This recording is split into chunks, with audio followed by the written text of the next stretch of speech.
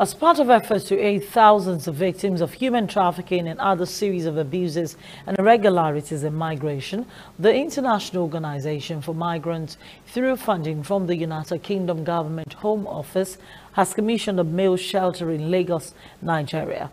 The male shelter, which will double as an integration center, is aimed at assisting victims in the area of psychological distress reintegrate back to society. The Patriotic Citizens Initiative (PCI) Executive Director Osita Osemene, a victim of a returned migrant who championed the cause, advised the government to create programs that would reduce poverty and unemployment among the youth, so that the drive for greener pasture outside the country will be reduced. Osemene noted that it has always been a bad experience to go through the desert in order to beat immigration policies, and at the end of the rigorous journey, nothing becomes meaningful. He therefore advised the federal government only provides shelter for female migrants without any consideration for their male counterpart.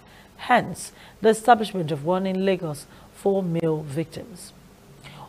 On a part, the program manager, Migrant Protection IOM Nigeria, Saskia Cook, said the United Kingdom will continue to provide capacity building and enhancement of service support for the Nigerian government. The National Agency for Prohibition of Trafficking in Persons, NAPTIP, Lagos Zonal Commander Agoron Ganiyu Alao also spoke on the need and the effort of the government in addressing the issues of human trafficking.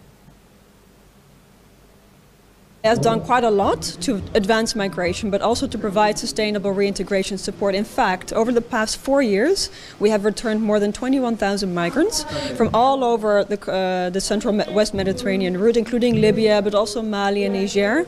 And one of these initiatives is actually done with the government to enhance their capacity. So my advice would be to continue the good work that we are doing in the country. Every one of us have to face in the country. We know the system is so difficult to survive in this system. The youth are finding it difficult to get job, unemployment everywhere, you know. But that is not an excuse for us to indulge in this kind of movement that will create, you know, unhappiness for our families. Today is bridging the gap in the reintegration process of return migrants or voluntary returnees, of victims of human trafficking. This is a male shelter. Good and fine. Here now we are going to have counselors. We are going to have vocational centers. And at the end of the day, whoever comes in here as a male is going to